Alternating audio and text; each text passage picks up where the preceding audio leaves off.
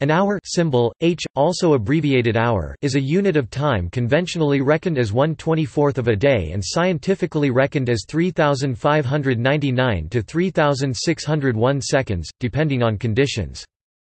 The seasonal, temporal, or unequal hour was established in the ancient Near East as 1/12 of the night or daytime. Such hours varied by season, latitude, and weather. It was subsequently divided into 60 minutes, each of 60 seconds.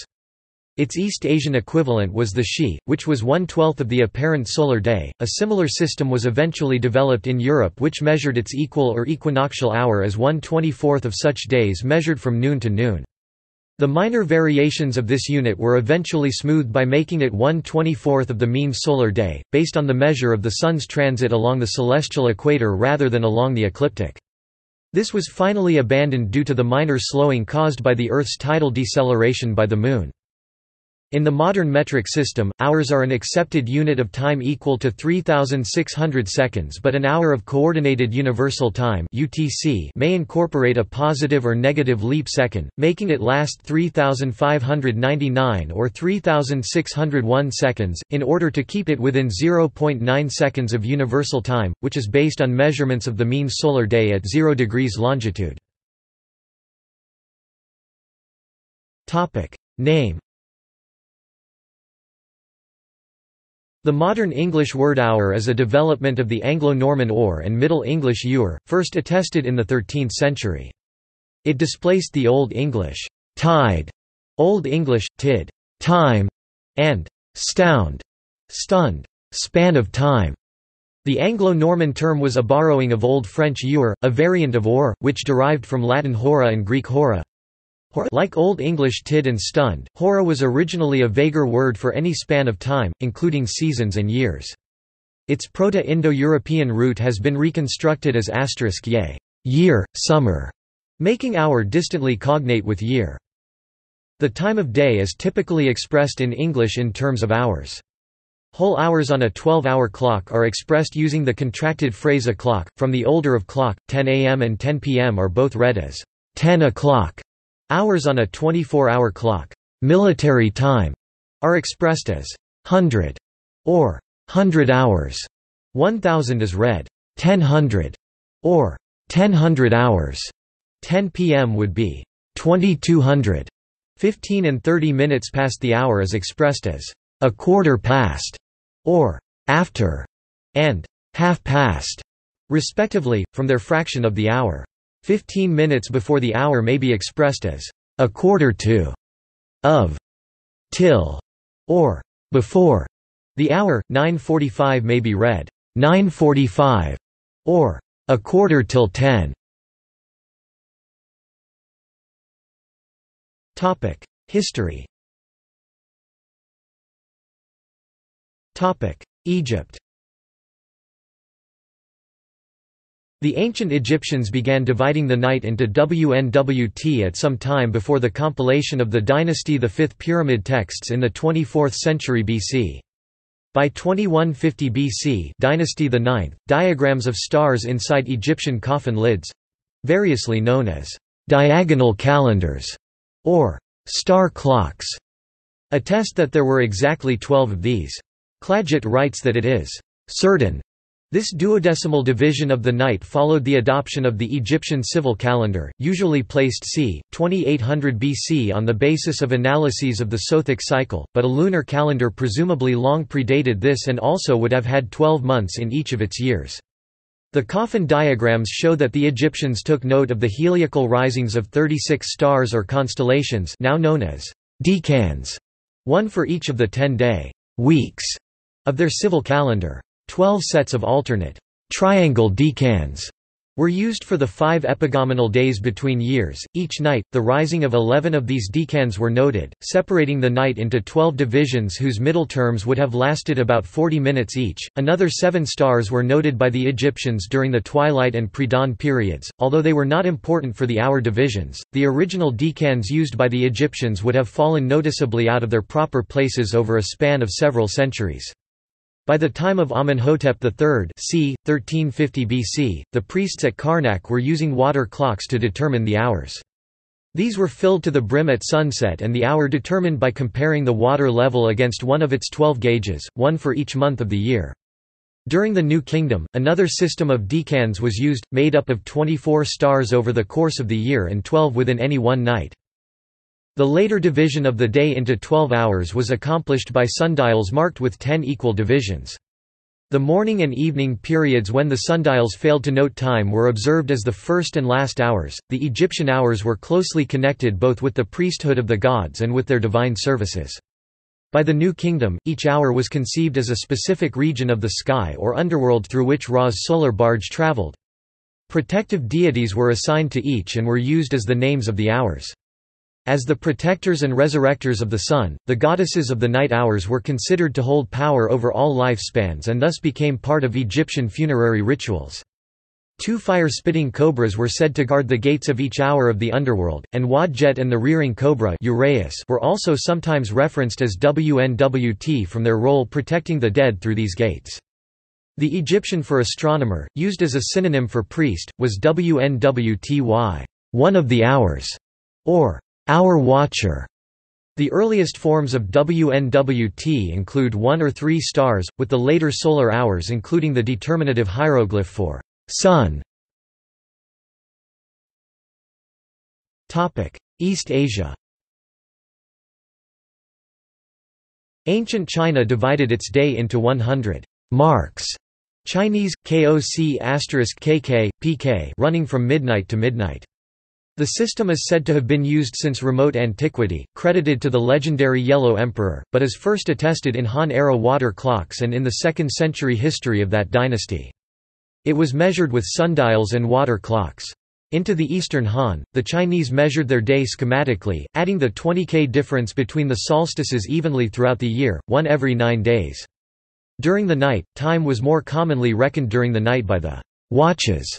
Chinese, Zheng-OC*K, P Zheng of the guard, which were reckoned as a fifth of the time from sunset to sunrise. Imperial China continued to use K and Zheng but also began to divide the day into 12 double hours. T Shi, S Shi, OC*D, P Shi, lit. Time S, named after the earthly branches and sometimes also known by the name of the corresponding animal of the Chinese zodiac. The first Shi originally ran from 11 p.m. to 1 a.m. but was reckoned as starting at midnight by the time of the History of Song, compiled during the early Yuan. These apparently began to be used during the Eastern Han that preceded the Three Kingdoms era, but the sections that would have covered them are missing from their official histories. They first appear in official use in the Tang era Book of Sui. Variations of all these units were subsequently adopted by Japan and the other countries of the Sinosphere. The 12 Shi supposedly began to be divided into 24 hours under the Tang, although they are first attested in the Ming-era Book of Yuan. In that work, the hours were known by the same earthly branches as the Shi, with the first half noted as its starting, and the second as completed, or proper Shi. In modern China, these are instead simply numbered and described as little Shi.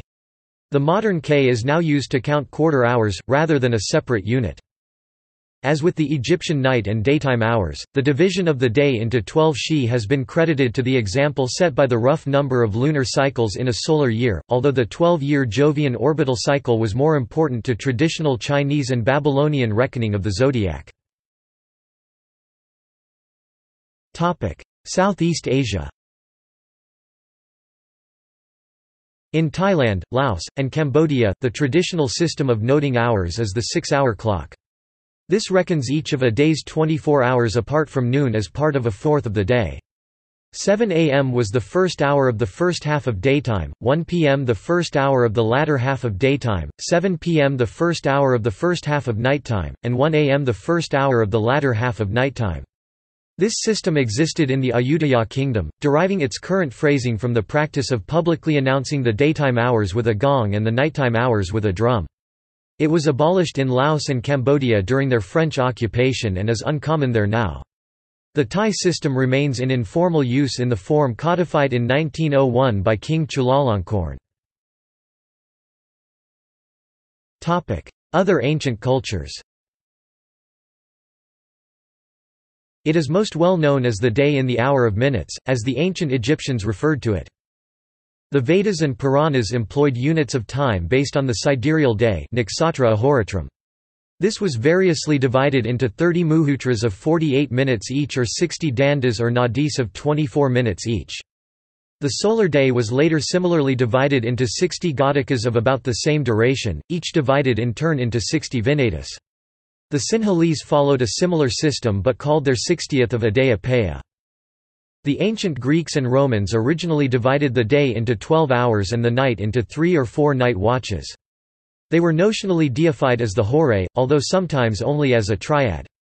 The Greek astronomer Andronicus of Cyrrhus oversaw the construction of a horologion called the Tower of the Winds in Athens during the 1st century BC. This structure tracked a 24-hour day using both sundials and mechanical hour indicators. The night was eventually also divided into 12 hours. Middle Ages. During Europe's Middle Ages, the Roman hours continued to be marked on sundials, but the more important units of time were the canonical hours of the Orthodox and Catholic Church. During daylight, these followed the pattern set by the 3-hour bells of the Roman markets, which were succeeded by the bells of local churches. They rang prime at about 6 am, terce at about 9 am, sext at noon, nuns at about 3 pm, and vespers at either 6 pm or sunset. Matins and lauds precede these irregularly in the morning hours, Compline follows them irregularly before sleep, and the midnight office follows that. Vatican II ordered their reformation for the Catholic Church in 1963, though they continue to be observed in the Orthodox churches. When mechanical clocks began to be used to show hours of daylight or nighttime, their period needed to be changed every morning and evening, for example, by changing the length of their pendula. The use of 24 hours for the entire day meant hours varied much less and the clocks needed to be adjusted only a few times a month. Modernity. The minor irregularities of the apparent solar day were smoothed by measuring time using the mean solar day, using the Sun's movement along the celestial equator rather than along the ecliptic. The irregularities of this time system were so minor that most clocks reckoning such hours did not need adjustment.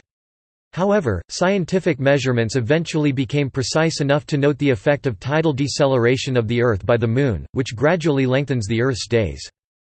During the French Revolution, a general decimalization of measures was enacted, including decimal time between 1793 and 1795.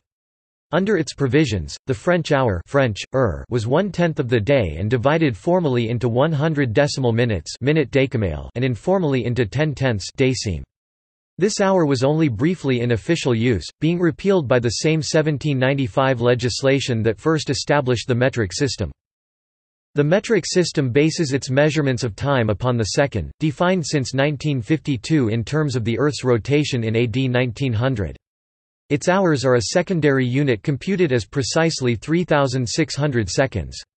However, an hour of Coordinated Universal Time (UTC), used as the basis of most civil time, has lasted 3,601 seconds 27 times since 1972 in order to keep it within 0.9 seconds of universal time, which is based on measurements of the mean solar day at 0 degrees longitude. The addition of these seconds accommodates the very gradual slowing of the rotation of the Earth. In modern life, the ubiquity of clocks and other timekeeping devices means that segmentation of days according to their hours is commonplace. Most forms of employment, whether wage or salaried labor, involves compensation based upon measured or expected hours worked. The fight for an 8-hour day was a part of labor movements around the world. Informal rush hours and happy hours cover the times of day when commuting slows down due to congestion or alcoholic drinks are available at discounted prices. The hour record for the greatest distance traveled by a cyclist within the span of an hour is one of cycling's greatest honors. Counting hours. Many different ways of counting the hours have been used. Because sunrise, sunset, and, to a lesser extent, noon, are the conspicuous points in the day, starting to count at these times was, for most people in most early societies, much easier than starting at midnight. However, with accurate clocks and modern astronomical equipment and the telegraph or similar means to transfer a time signal in a split second, this issue is much less relevant. Astrolabes, sundials, and astronomical clocks sometimes show the hour length and count using some of these older definitions and counting methods. Counting from dawn. In ancient and medieval cultures, the counting of hours generally started with sunrise. Before the widespread use of artificial light, societies were more concerned with the division between night and day, and daily routines often began when light was sufficient. Babylonian hours, as used on modern sundials, divide the day and night into 24 equal hours, reckoned from the time of sunrise. They are so named from the false belief of ancient authors that the Babylonians divided the day into 24 parts, beginning at sunrise.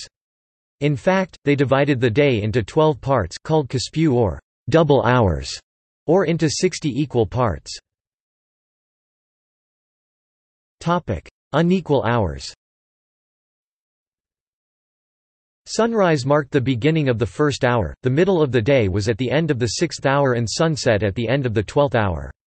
This meant that the duration of hours varied with the season. In the Northern Hemisphere, particularly in the more northerly latitudes, summer daytime hours were longer than winter daytime hours, each being 1/12 of the time between sunrise and sunset. These variable length hours were variously known as temporal, unequal, or seasonal hours and were in use until the appearance of the mechanical clock, which furthered the adoption of equal length hours. This is also the system used in Jewish law and frequently called Talmudic hour Shah Zamanit in a variety of texts.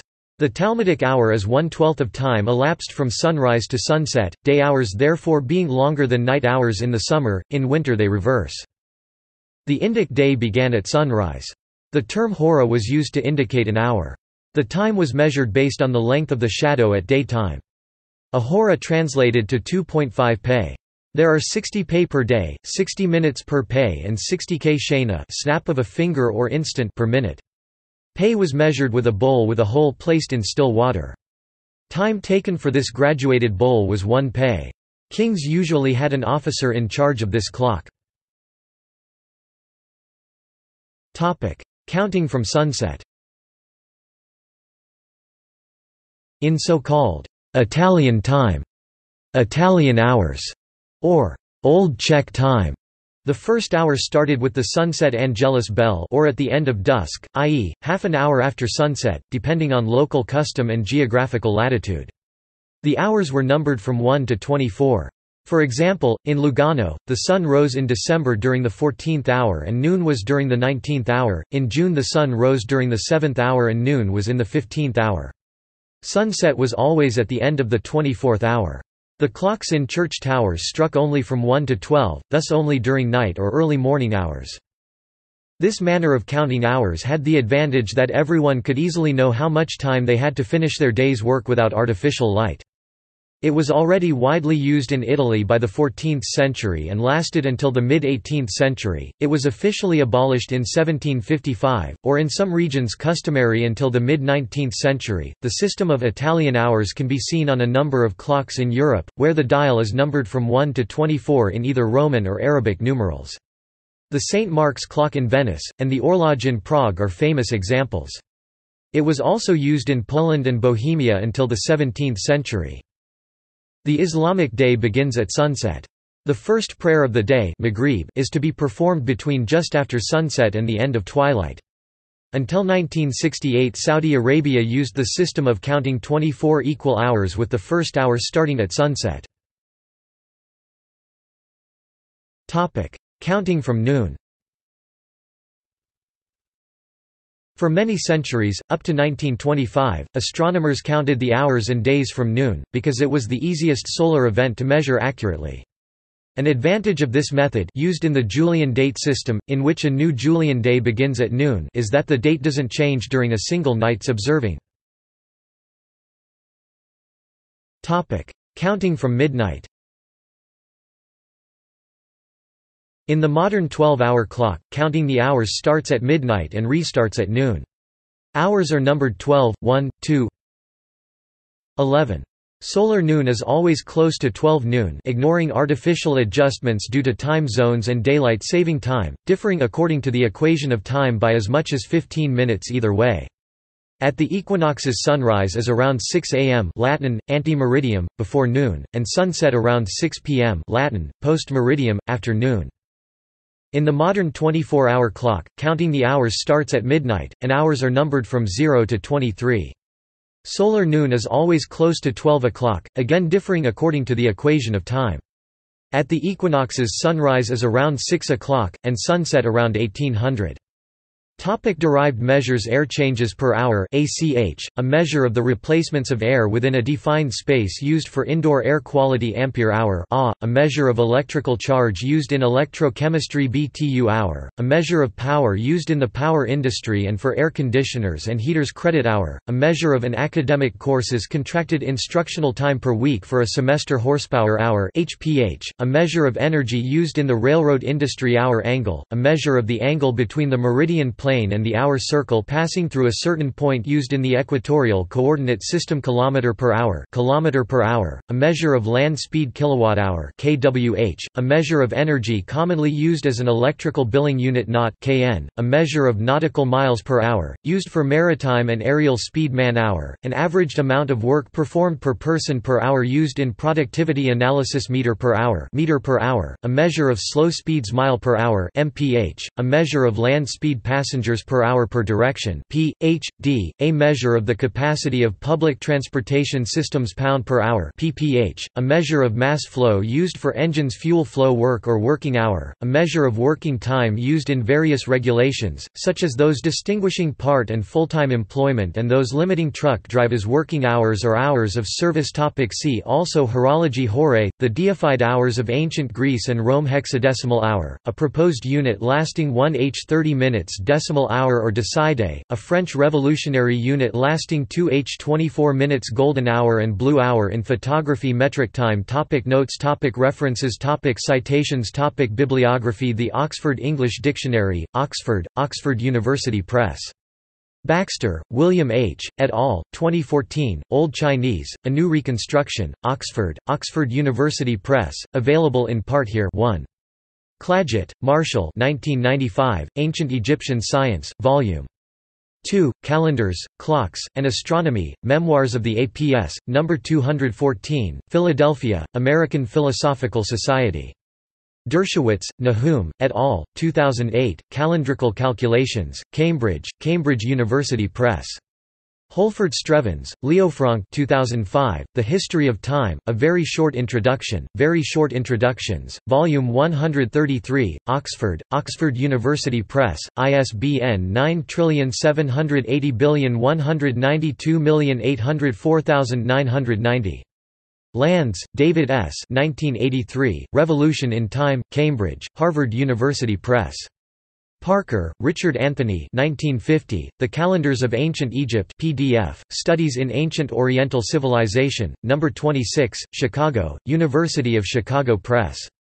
Peterson, Jens Ostergaard 1992, The Taiping Jing and the AD 102 Clepsydra Reform, Acta Orientalia, Volume 53, Copenhagen, pp. 122–158. Rogers, J. H. 1998, Origins of the Ancient Constellations, Journal of the British Astronomical Association, No. 108, London, BAA. Sewell, Robert 1924, The Siddhantas and the Indian Calendar, Kolkata, Government of India Central Publication Branch. Soma, Mitsuru, et al., 25 October 2004, Units of Time in Ancient China and Japan, Publications of the Astronomical Society of Japan, Volume 56, No. 5, Tokyo, ASJ, pp. 887–904, doi, 10.1093, PASJ, 56.5.887. Steele, J. M. 2000, Observations and Predications of Eclipse Times by Early Astronomers, Amsterdam, Kluwer Academic Publications. Stevenson, F. Richard 1997, Historical Eclipses and Earth's Rotation, Cambridge, Cambridge University Press. Stevenson, F. Richard, et al., 2002, Historical Supernovae and Their Remnants, Oxford, Oxford University Press, ISBN 0-19-850766-6.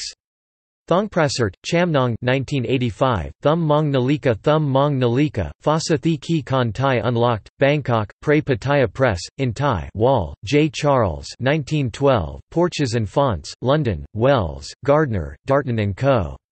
Wilkinson, Richard H. 2003, The Complete Gods and Goddesses of Ancient Egypt, Singapore, Tianhua Press for Thames and Hudson. Further reading Gerhard Dorn van Rossum 1996. History of the Hour, Clocks and Modern Temporal Orders. University of Chicago Press. ISBN 0-226-15510-2. Christopher Walker ed., Astronomy Before the Telescope. London, British Museum Press, 1996. External links: World Time Zones, Accurate Time versus PC Clock Difference.